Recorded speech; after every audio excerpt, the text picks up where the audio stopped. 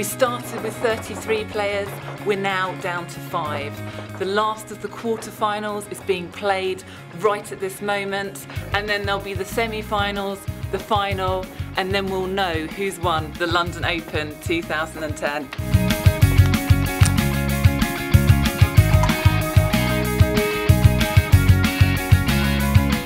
Some ways into the tournament now, and there are several good players still in there. Julia Fetterlein, one of the top English players, Matt Foldager from Denmark. So lots of good players in here. They're all going to find it very tough. Whoever plays each other, it's going to be a very tough final. Good play and good luck.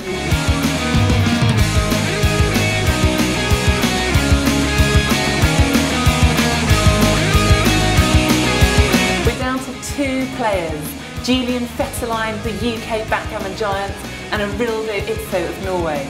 Let's go and talk to the players. This is Arildo Idso from Norway, who's now in the final. How are you feeling about being in the final? Oh, I feel great. Have you played Julian before? No, I don't think so.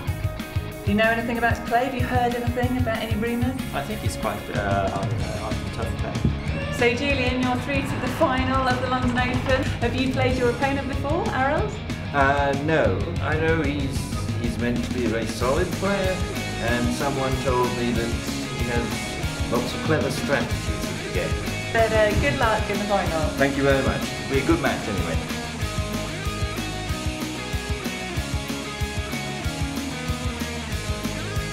The London 2010 is nearly over. We're down to just 2 players, Julian Fetterlein, giant of the UK, and Arildo Idso of Norway.